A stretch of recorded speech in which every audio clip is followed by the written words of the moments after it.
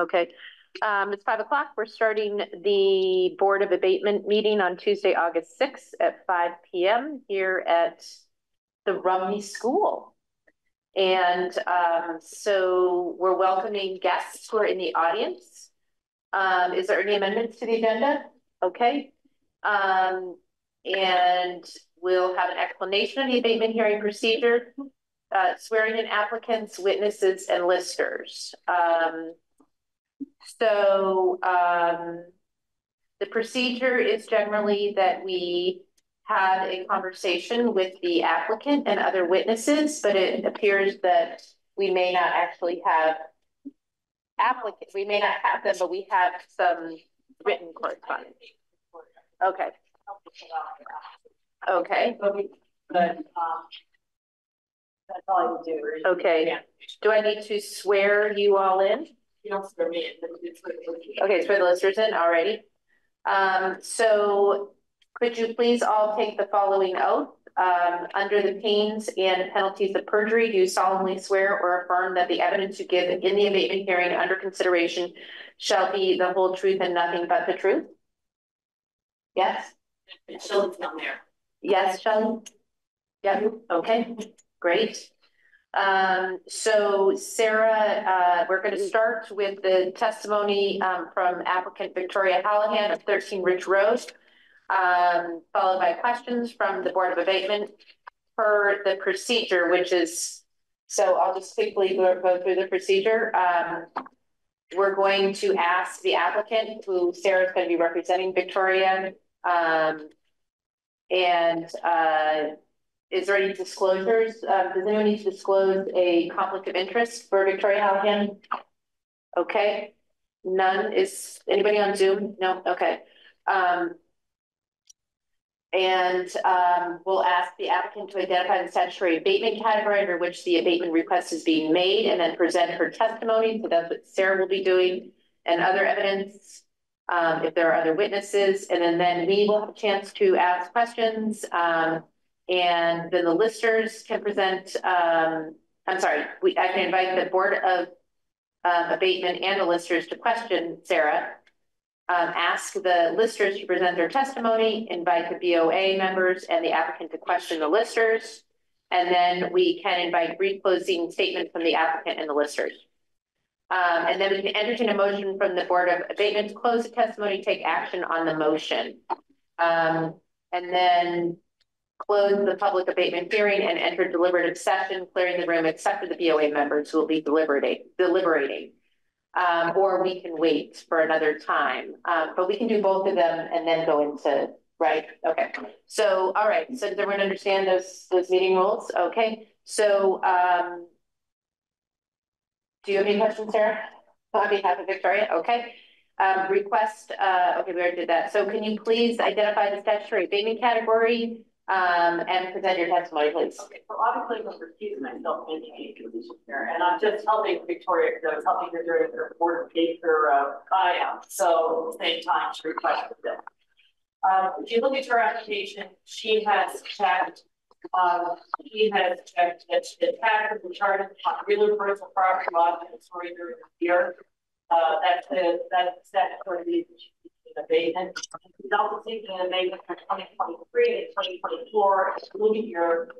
If you look throughout the packet, you'll see that she hasn't paid anything on the 2024 expenses, and she is delinquent under the 2 taxes. Not very much. She made it on the 2023 taxes. No.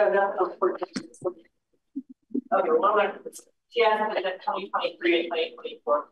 So, after I stated that I wrote for her during this time, she said her home was destroyed in July 2024 flood, and I never returned.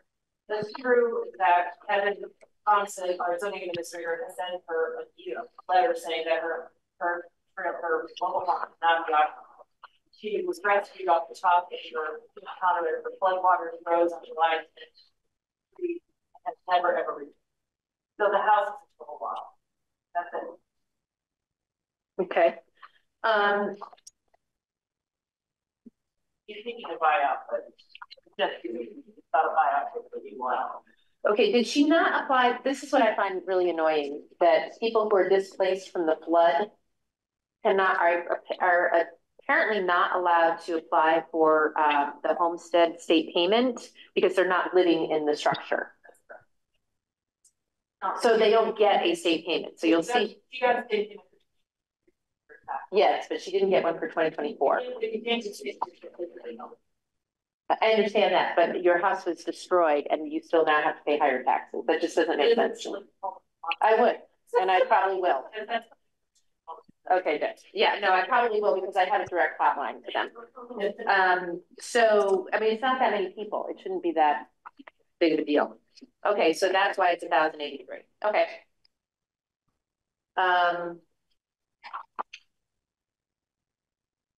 Does anyone have any questions from the BOA and listers that have questions for Sarah besides me? Yeah, in charge for the land. The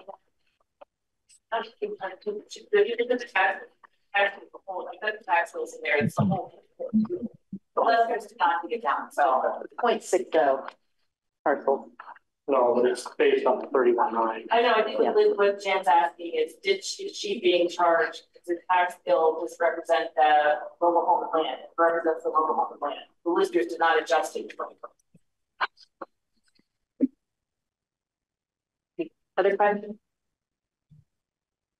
I could just ask a question on her. So that means what you just said, that means that's why 2024 taxes are so much higher than the 2020.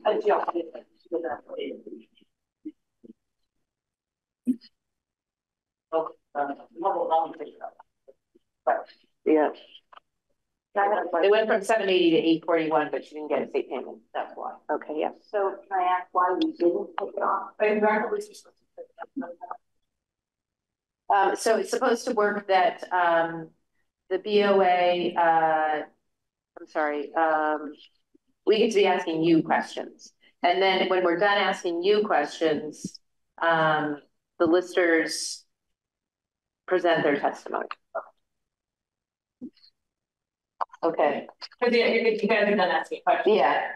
So the listers, why don't you tell us your testimony? Well, we never found out about it. Oh, okay. Well, it looks like she's asking a payment for everything. And my question would be, you know, is the land still there? Is the land still? Land and the trailer are still there. So I know that, and then went did a drive-by, so I don't know what condition the trailer's in. But then you got the water, the sewer, the landscaping, depending on what shape it's in. Normally that wouldn't be abated, I wouldn't think, just the home itself. And it looks like she's asking for all of it. But how do you know what the home is? I've got the sheet. Where does it And say? you look at the little picture you've got that breaks down the land. The site improvement would be the well, the sewer, the landscape would be on site improvement. So just so, at least on this. On here, it's right there. Right here, right? I see land value is 12.2. Yeah, the land value is right there, 12.2. And then The dwelling is 67. correct. And then the site improvement right here, so that would be like the well or subject in their landscape. So why don't you break down for us, everything, the values that don't include the house? The values that don't include. They don't include the dwelling. Yeah, that it shows it right there. The only thing that includes the dwelling is 25. correct. If you look, 25.2. 66% is depreciated. So what's left of the dwelling right now is the 6,700. Okay. So 6,700 is actually this minutes that's left. 6,700. $6,700. That's what's left. Value. That's it. It's already depreciated at 66%. So the dwelling itself is 6,700. The land is 12.2. And then that's why I said site improvements would have to know if it affected our water or well, because that the site improvement alone is 13,000. And that would be your water, sewer, and landscape. So does the site improvement include the well, sewer, the 12,200 plus for the well? It's 13,000. Water 6,000, sewer 6,000, landscape is 1,000 for a total of 13,000. Okay. 25.2 is the total value without the dwelling. Okay. So that's Yeah. Oh, There's your place now. It's uninhabitable apparently. Okay.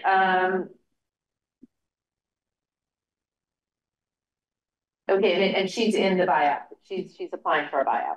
So her land will no longer have any value after it's bought out, but she'll get something from the buyout. Well, the land will have value, just she won't own it. Well, the town will own it and no one can build on it. It's a floodplain. It becomes a floodplain. Because it would be a FEMA buyout. Well, as it is now, can it be built on? No. If the town doesn't buy it out? No, it couldn't. No, Okay, so you can't rebuild. no. Even if she didn't do a buyout, she could blow one out, she could not rebuild. Okay, so do we have a sense as what the land value is with, well, but is this land value? Sit next to a list. Okay, does the land value that we're looking at here, is that consistent with it being a floodplain that cannot be built? When you go look at it, because it could have been a nice straight field where it's an honor, and now it could be when, I know Nat went and looked at it, so I'm not sure. Looked at it, it's just all throughout my picture, the trailer and all of it, there's not much land at all. Can you say that? I'm sorry. Pass that picture down? Yeah. Yeah, there's not, it's just weeds and stuff. Yeah, but It's only 0.6, right, for acreage? just got a corner Okay. there. Corner there, and there's nothing there. I had to take a picture recently for I said, you know what I got to you guys, take a picture recently for FEMA. Yes, Randy. It was me. So it's my understanding that she wanted to remove this mobile home and place another mobile home in the exact location she would not be allowed to. But we can talk about that in our deliberation. Yeah. What we think about the value of the land. Okay, are there any more questions for Sarah, who on behalf of Victoria? There is land around it. It's all mowed. I don't know who owns that. Not her. I know it's not her, but it's all mowed, nice care of, but her plow. Okay. Just this little corner. Okay. So listeners, does anyone have any more questions or evidence or anything? Okay. So do you have a brief closing statement, Sarah? Okay. Which is something that also this is a board of abatement. It's not an EPA. We're not talking just strictly real estate, but there are no funds to pay. Okay. It's beyond. Okay. Okay. So now we are going to go to number 2. We're going to deliberate on this after we're done with number 2, which is testimony from Dennis Delana of 121 Molly Supple Hill Road. Yep. Oh, they are great. Okay. Hi, Dennis. Can you hear us okay? Okay. Okay. Can you hear us, Dennis? Yes. Can you hear us? Yep. All right, very good. Thank you. Great. Thank you for coming. I'm very sorry for the loss of your home to the fire. Yes. Thank you. I'm glad you guys weren't in it. Yes, so are we. Us too. So did you hear how the process goes? Were you here for some of this? No? We came in for some of it. What I will say is that the audio is a little broken, so. Okay. Is this the microphone? Okay. So we need to swear you both in. So I'm going to read something and you say yes, okay? So under the pains and penalties of perjury, do you solemnly swear or affirm that the evidence you give in the abatement hearing under consideration shall be the whole truth and nothing but the truth? Yes. I do. Okay, great. Okay, so we have process by how this works. So the first thing that we do is ask the Board of Abatement members if they have any, to disclose any conflicts of interest and why they might recuse themselves. Does anyone have a conflict of interest? No? Okay, so no one has a conflict of interest. So we're gonna ask you, we do have your application here. Do you have your application in front of you? I do not. Okay. So we're basically asking you to identify the statutory abatement category under which the abatement request is being made. And you checked off the box, taxes or charges upon real or personal property lost or destroyed during the tax year. Correct. Okay, and so now you have the opportunity to present your testimony and other evidence followed by the testimony. Very good. I know I sent a letter with a few photographs. I don't know if the board had a chance to see that. Yeah, we have the packet. Yep. Okay, very good. Thank you. By testimony, you mean just explain the circumstances? Yeah, just what happened. Yeah.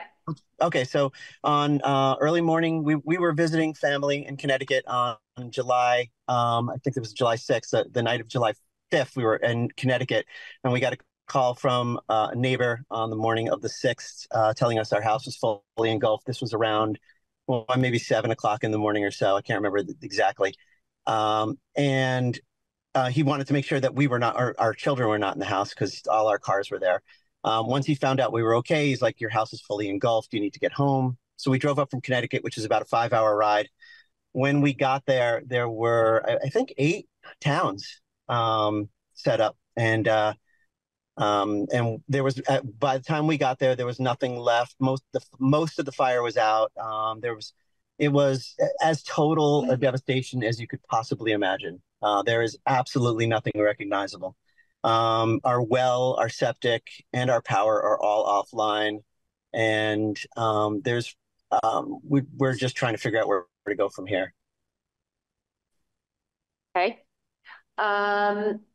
Alrighty, so it's now time to invite the Board of Abatement members and the listers to ask questions of you. So okay. Are there questions for Dennis and Davida? I'm sorry, yeah, go ahead. Hi, this is Shelley, one of the listers. Yeah, here, can you pass that down? I guess my question is, I know that you had some outbuildings, like a 2-story detached garage, equipment shed, and also farm equipment shed. Were those destroyed also? The outbuildings are intact. Okay, and you said that your water, sewer, and landscape is offline. Is that being completely destroyed, or you just don't know because it hasn't been looked at? I missed the first part. What do you have? The water. Well, no, I mean, so we do know that we're having somebody check the sewer on the 22nd, but as they were pouring water on the fire, it was going directly into the sewer pipe, or into our septic pipe. So we actually had a little bit of a fountain going on there. So we know that that's fouled. We don't know if the water is fouled in the well because we don't have power to check it yet. So I don't have specific tests to about that. Another question: are you planning on rebuilding? That is our current plan. Yes. Do you know if this would be done within the next year? I know our lister year goes April 1st. So we visit properties and assess properties. Sure. Yes, I'd love to give you a timeline. We just got our settlement check about 3 or 4 days ago from the insurance company, and it's a little shy of where we want it to be. So we're in negotiations with the insurance company, but I do have 3 contractors setting up bids for me right now. It's Vermont, and there's been a lot of flooding and a lot of damage, so people are super busy and hard to get a hold of. Our goal is to get it built as fast as possible. So okay. I don't know a timeline. Okay. But it definitely wouldn't be until next summer. Yeah, I mean, I don't see how it would start. We still haven't had the property cleared yet. Okay. So what we'd probably like to do is touch base before April, because that would make a big difference for next year for taxes. Okay. Are your children planning to continue to go to U32?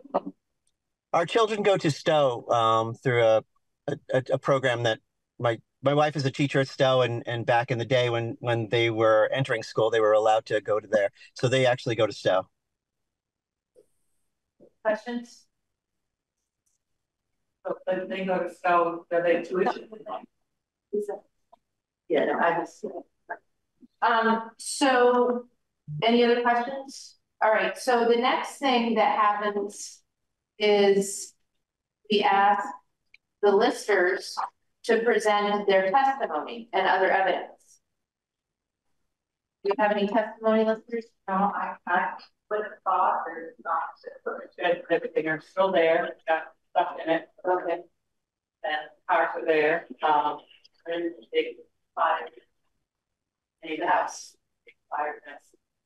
I think the water and landscape. We're not sure what was just said. Excuse me, Sarah, we were not able to hear any of that completely. So the listener said that they had gone to your site property and That's it. and experience and saw that the outbuildings were intact and that the land seemed okay and that the house was destroyed and Correct. still stuff is there from the house. Mhm. And okay, any other information from the listeners? It's not clear in terms of the application, what's the difference, what's the value of the land itself? You can see it on here. Yeah, we'll discuss it in our. Well, I guess just for their purpose, we're gonna discuss it, they should know that what we're discussing rather than just discuss it in deliberation. But everything on this page. Yeah, but actually. It's on that same page. It's on the lister's card. The value of the dwelling value is listed as 176,100. The land is 83.3, the site improvement is 17.5, and the outbuildings are 5,700.